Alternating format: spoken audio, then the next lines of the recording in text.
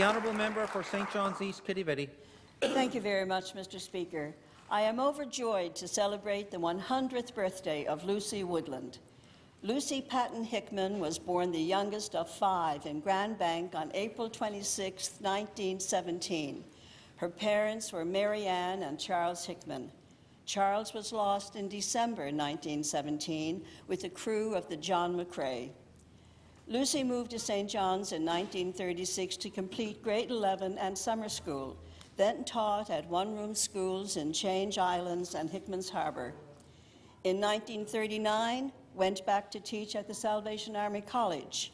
She returned to Grand Bank in 1941. Romance blossomed. In 1943, Lucy married Gordon Woodland, the school's principal. They had 2 children, Keith and Rhodey Ann, and moved to St. John's. Lucy taught at Dawson Elementary and Reed Elementary, retiring in 1977. She enjoys traveling adventures by both land and sea. She watches the news every night. She's an avid sports fan, especially hockey and curling. Her love of shopping has not diminished. With summer on its way and new fashions in the stores, Lucy will enjoy adding a few more items to her wardrobe. You will probably see her in the mall in the next couple of weeks. On with the next decade. Thank you, Mr. Speaker.